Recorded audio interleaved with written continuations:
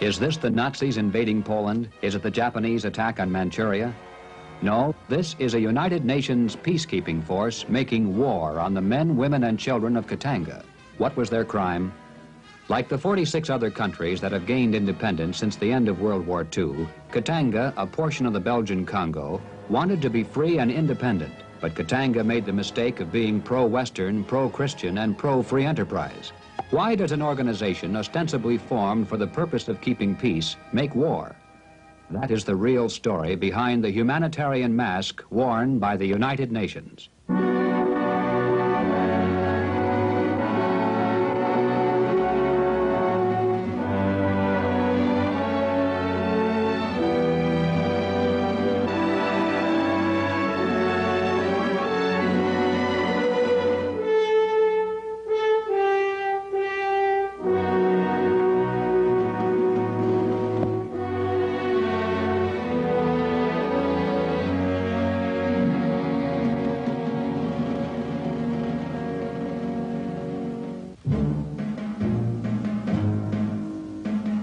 In a world racked by wars, genocide, famine, and the threat of atomic annihilation, the United Nations represents the symbol of hope for a world that wants to live in peace and harmony.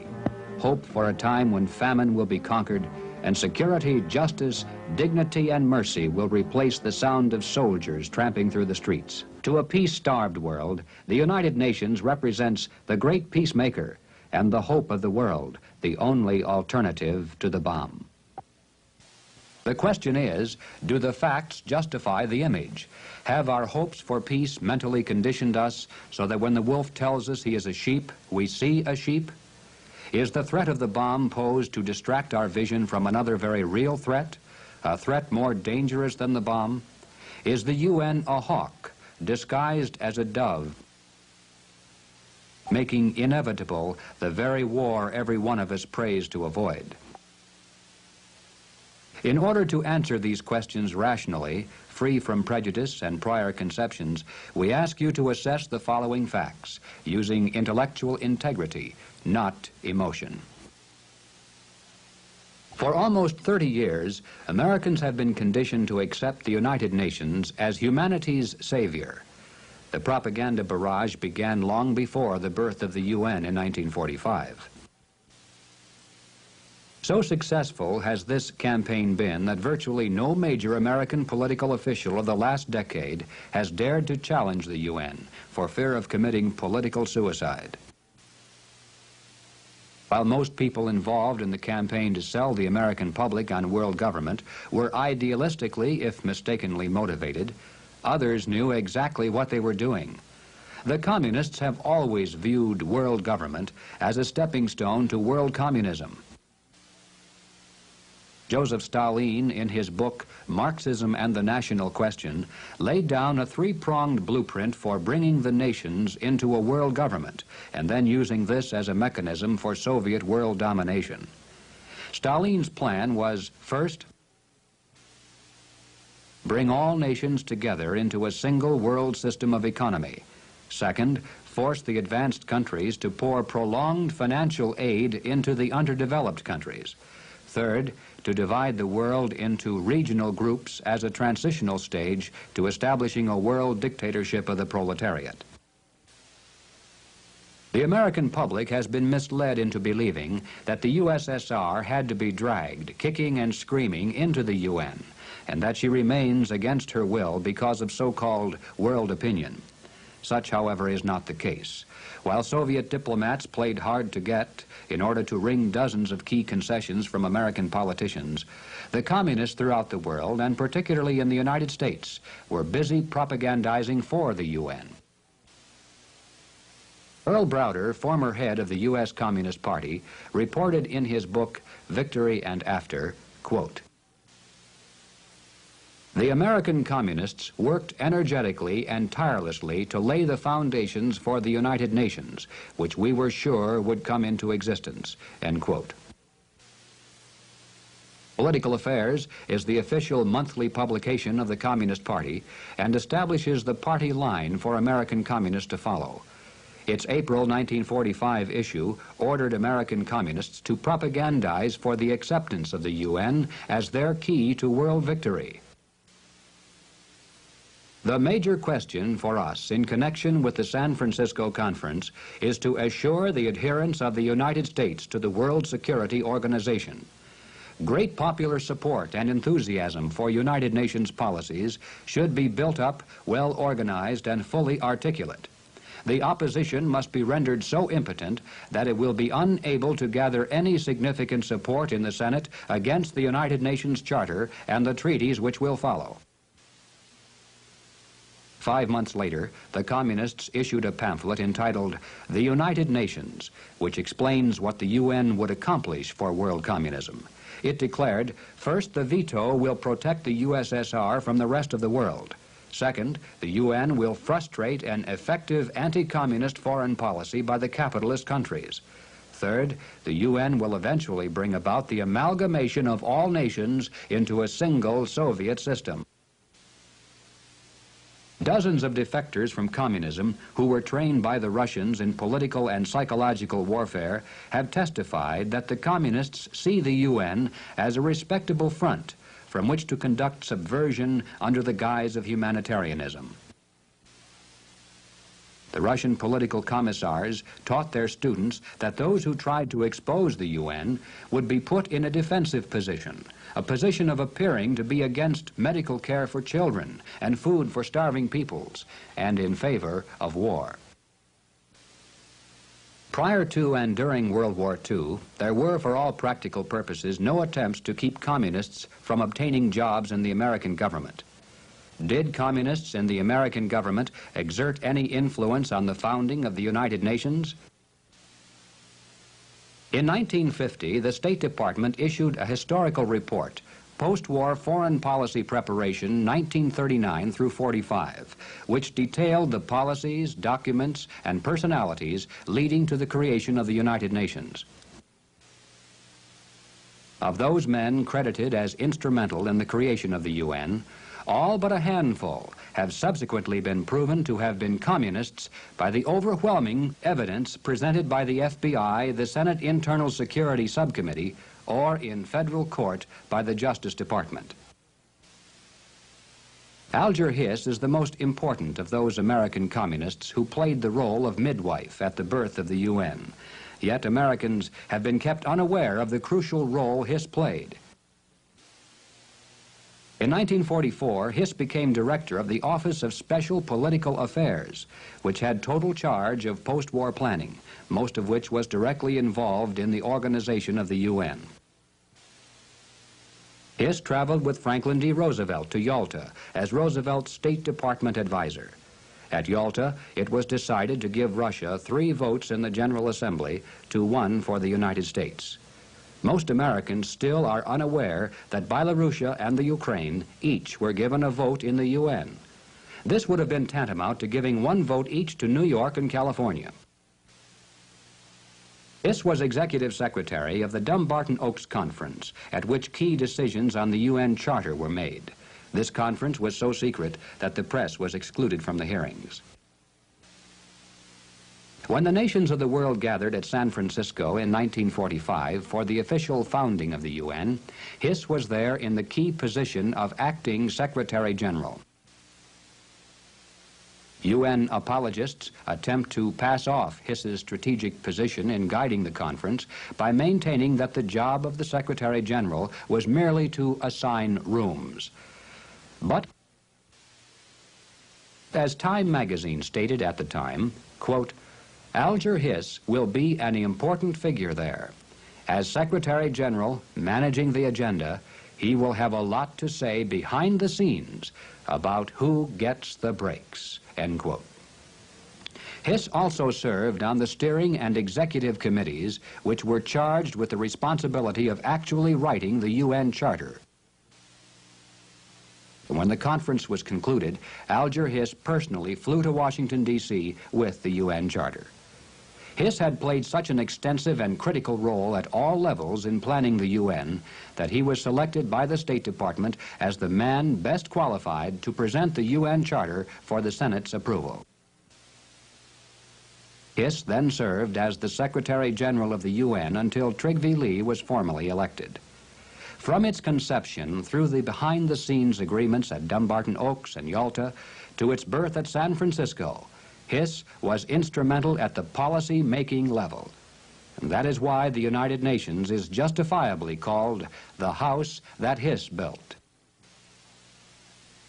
Later, Alger Hiss was convicted of perjury for lying about his activities as a Soviet spy. The only reason he was not tried for treason was because the statute of limitations had expired. Since his trial, a parade of former communists who worked with Hiss in the Communist Party have added to the mountain of evidence already presented by the FBI. Another communist agent who played a key role in setting up the UN was Harry Dexter White, who had complete control over foreign affairs in the Treasury Department. White chaired the committee that established the United Nations multi-billion-dollar International Monetary Fund, which carries out point 2 of Stalin's program for communist victory by using U.S. taxpayers' money to build socialism in underdeveloped countries. Other key communists in the U.S. State Department active in establishing the UN include Lawrence Duggan, head of the Latin American Division, Noel Field, a high official in the Western European Division, Henry Julian Wadley in the Trade Agreements Division, and John Carter Vincent, chief of the Chinese Affairs Division. Communist David Weintraub held a key position in the Office of Foreign Relief and Rehabilitation Operations. Communist Harold Glasser was the Treasury Department's spokesman in United Nations Relief and Rehabilitation Administration. Communist Irving Kaplan was a top official in the UN Office of the Assistant Secretary General for Economic Affairs. Communist Laughlin Curry was a personal assistant and advisor to President Roosevelt and played an instrumental role in formulating U.S. policy that led to the creation of the UN. All of these founding fathers of the United Nations were later proven by the United States government to be Soviet spies. These men, supposedly representing the United States at the creation of the UN, were actually representing Soviet Russia. Even the UN symbol was designed under the direct supervision of a secret communist, Carl Aldo Marzani, working in the American Office of Strategic Services. Notice the similarity between the UN symbol and the Russian national symbol. Coincidence? UN apologists maintain that communists do not control the UN, since there are only about a dozen communist bloc nations. This ignores the fact that the balance of power now lies in the Afro-Asian bloc countries, which are almost universally socialist and usually vote with the communists. But equally as important as the makeup of the General Assembly is the composition of the huge bureaucracy that carries out the policies of the UN. The appointment of the original American contingent to the UN bureaucracy was greatly influenced by Soviet agent Alger Hiss. A Senate Internal Security Subcommittee investigation showed that Hiss was instrumental in the employment of 494 persons by the United Nations. During the Korean War, a New York grand jury uncovered enormous evidence of communist penetrations into the American staff of the UN. The grand jury report stated in part, "This jury must, as a duty to the people of the United States, advise the court that startling evidence has disclosed infiltration into the UN of an overwhelmingly large group of disloyal United States citizens, many of whom are closely associated with the international communist movement." Only a few were removed, but they were later reinstated with full retroactive pay, as it is not a crime for a communist to be employed by the World Organization. If communists can so thoroughly penetrate the U.S. contingent to the UN, imagine how easily a communist can work into the staffs of other countries, many of which are already socialist. Communists in the UN administrative force work together regardless of their nationality, promoting each other into strategic positions of importance. Because of this organized conspiracy, the communists have power and influence far beyond their numbers to use UN policies for the advancement of communism. Another function communist administrators perform is espionage. According to Trygve Lie, the first Secretary General, it was the Russians who insisted that the UN be headquartered in the United States. FBI Director J. Edgar Hoover has stated that 70 to 80% of the Iron Curtain diplomats in this country, quote, have some type of espionage assignment, unquote. They are not just clerks, but dedicated agents. Hundreds of these highly trained espionage agents have been apprehended by the FBI, but since they have diplomatic immunity, their punishment is merely to be sent home, only to be replaced by another highly trained spy. Besides communist control of the bureaucracy, the top UN administrative personalities have very questionable backgrounds, conveniently ignored by the mass media. U Thant of Burma, the Secretary General of the UN, is constantly extolled as the model neutral. The fact that he is a self-professed Marxist is ignored. How can a Marxist, philosophically dedicated to the destruction of capitalism, be neutral? UN critics point out that Thant is seldom neutral, supporting the communists or neutralizing their opposition at every turn, whether it be the condemning of U.S. nuclear testing while saying nothing of Russia's testing, or championing Red China's admission to the UN, or watering down a weak resolution condemning the Soviet slaughter of freedom-seeking Hungarians. U Thant has two principal assistants who work as undersecretaries. The first, Alexei Nestorenko, is a Russian communist. Thant's other assistant is Ralph Bunche of the United States. Bunche has remained immune from criticism because he is a Negro, and yet the complaints against Bunche's record have nothing to do with his race. Whenever his long and extensive pro-communist background is mentioned, his detractors are invariably attacked as vicious racists. Attention is switched away from Bunche to those who are attempting to reveal his communist activities. Bunche was a contributing editor to Science and Society magazine, lending his name and prestige, even though the communists openly stated that the magazine was designed, quote, to help Marxward-moving students and intellectuals to come closer to Marxism-Leninism, to bring communist thought into academic circles, end quote. Bunche, who had been an assistant to Alger Hiss, was identified under oath as a member of the Communist Party by both Manning Johnson and Leonard Patterson before a governmental loyalty board. Patterson and Johnson, both Negroes, had been trained in Moscow, but defected from the party when they became aware the communists only intended to enslave the Negro here in America. Ralph Bunche is the man who, along with Nestorenko, a Russian communist, and Thant, a self-professed Marxist, runs the Secretariat of the UN. The most important and strategic position within the framework of the UN is that of the Under-Secretary General for Political and Security Council Affairs. Yet most Americans have never even heard of the position. He has three main responsibilities. First, control of all military and police functions authorized by the Security Council. Second, supervision of all disarmament activities. Third, control of all atomic energy entrusted to the UN. Should the U.S. ever turn over its atomic weapons to the UN, this position would have the power of life and death over every American. It is crucially important to know that this position has always been held by a communist since the inception of the UN in 1945. Trygve Lie, the first Secretary General, in his book, In the Cause of Peace, details his astonishment that the U.S. would ever enter into such an agreement. He wrote,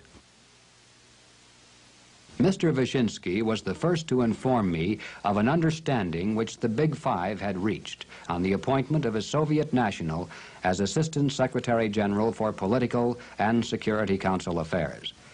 Mr. Stettinius confirmed to me that he had agreed with the Soviet delegation in the matter. The preservation of international peace and security was the organization's highest responsibility, and it was to entrust the direction of the Secretariat's department most concerned with this to a Soviet national that the Americans had agreed, end quote. Considering the makeup of those Americans who created the UN, it is not surprising that such an agreement was made. The surprising thing is that nothing has been done about it, and that the mass media has neglected to inform the American people of this crucial fact. UN apologists incredibly attempt to shrug off the fact that history's greatest mass murderers control the military arm of the UN by pointing out communist control is traditional, just as the U.S. traditionally heads other positions. When the UN was established in 1945, it was heralded with an unprecedented propaganda barrage as the guarantor of peace throughout the world.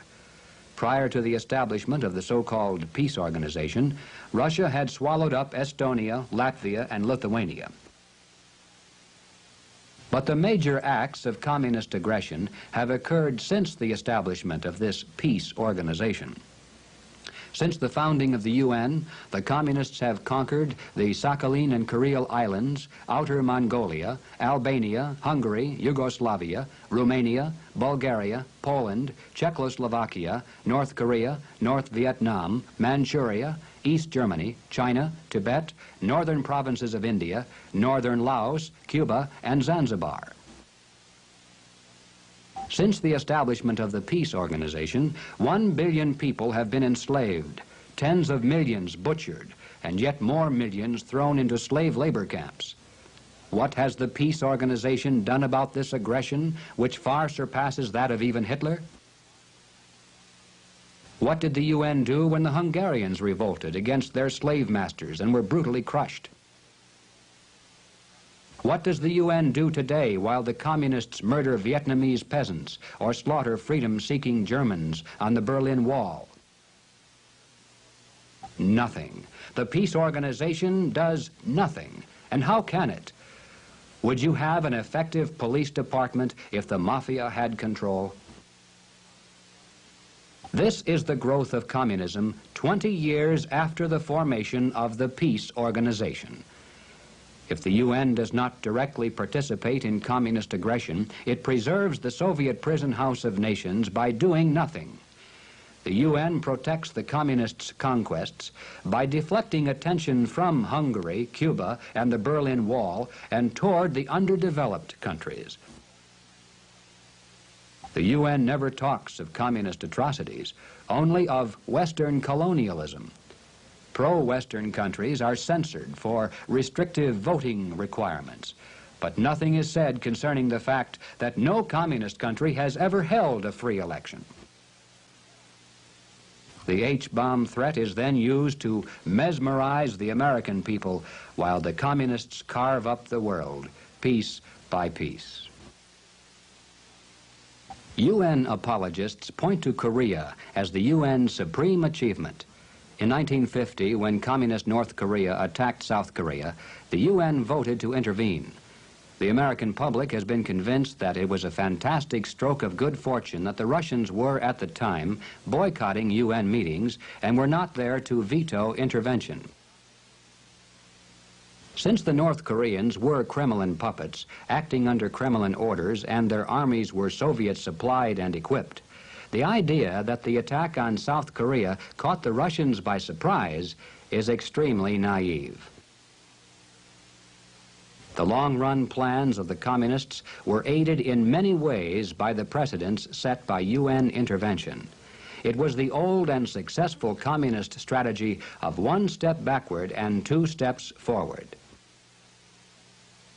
These precedents include, first, it was the only time American troops have fought a war they were not allowed to win.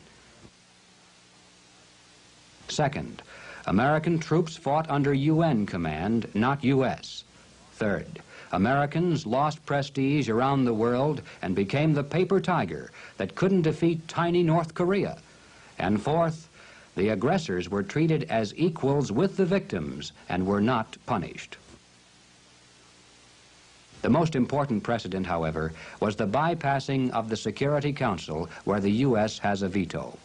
Now the veto protection no longer exists. Since the Russians were absent from the Security Council, it was decided to throw the Korean question into the General Assembly, where no veto exists. A UN-published pamphlet glowingly describes this dangerous change in UN procedure.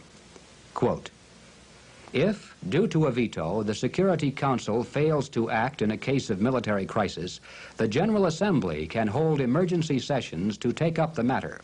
In such a case, the General Assembly can call on member nations to make available their armed forces for whatever military action the General Assembly may recommend." End quote.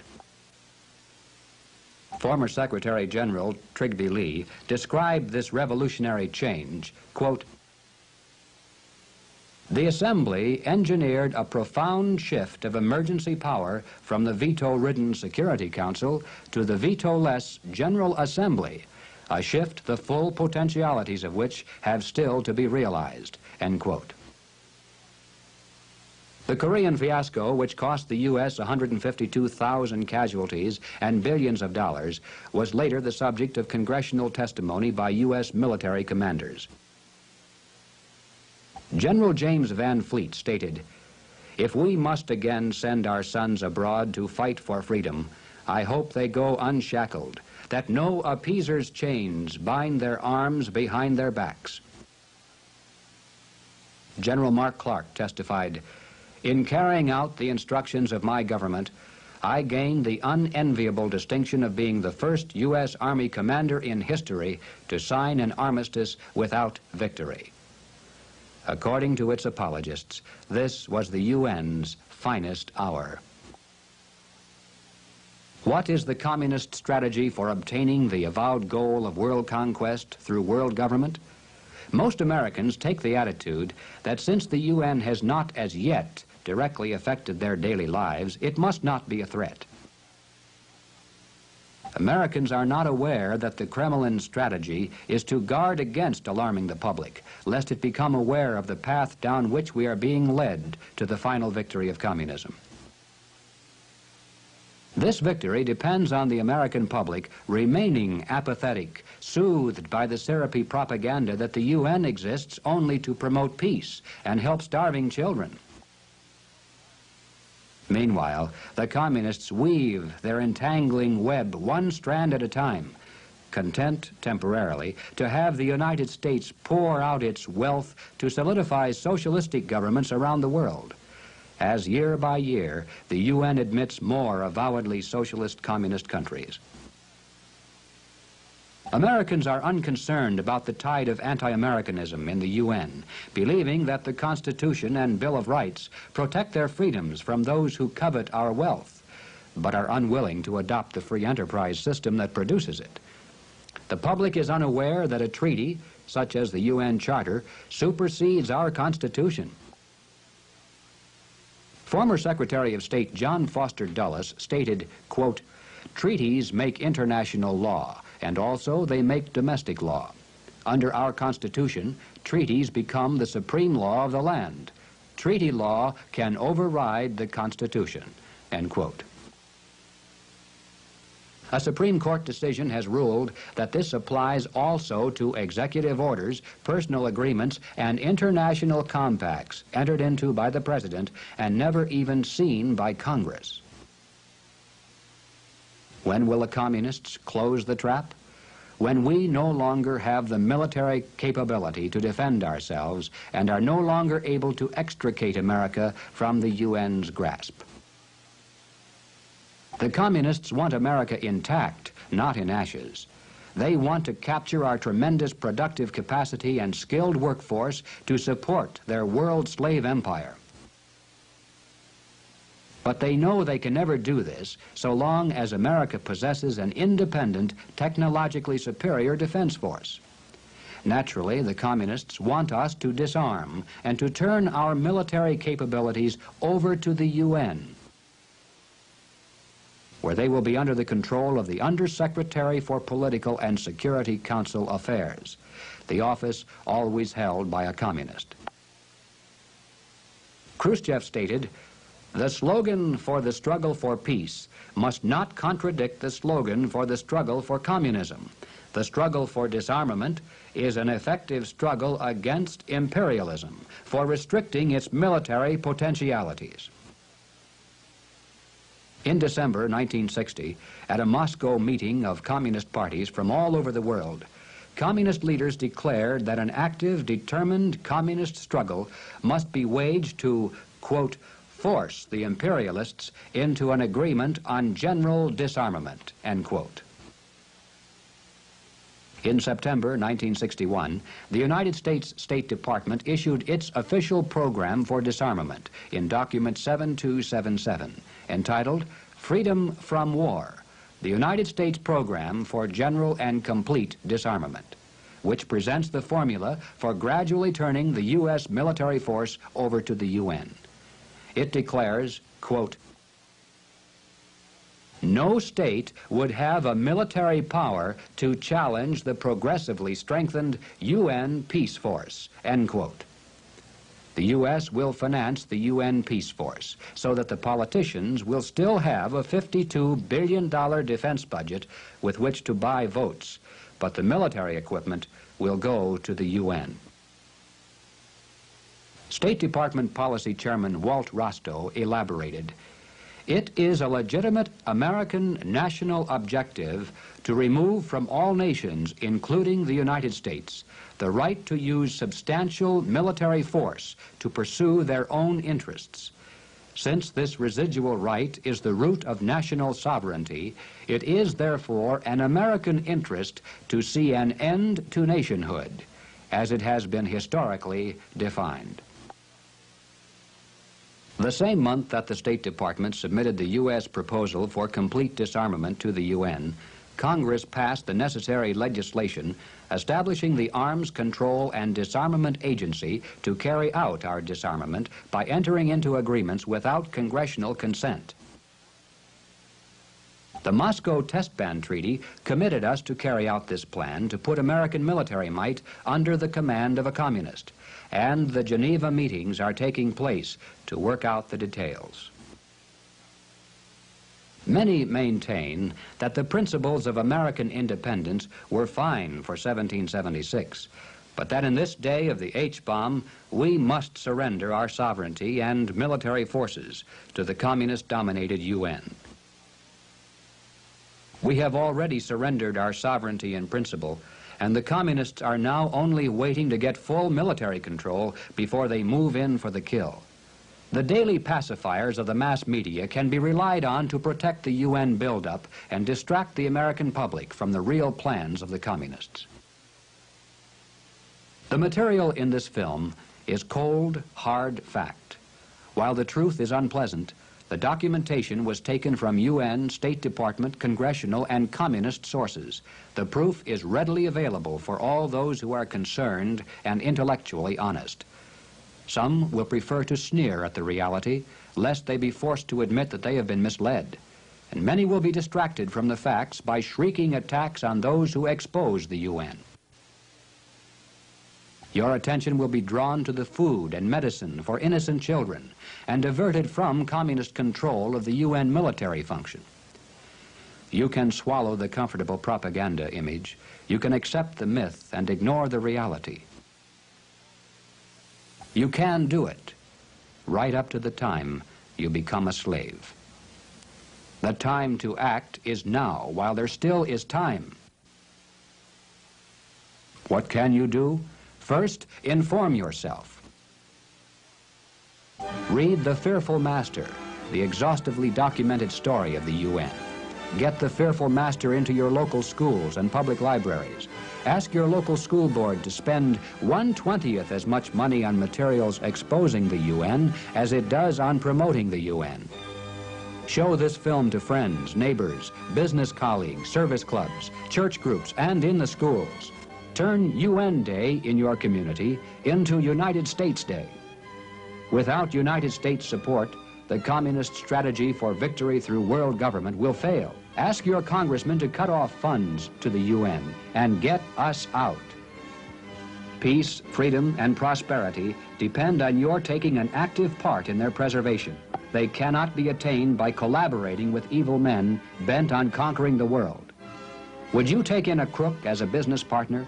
Would you invite the mafia into the police department? Then it should be obvious that the UN, far from bringing peace, can only bring us war and slavery. The choice is yours. One nation under God, or one world under tyranny.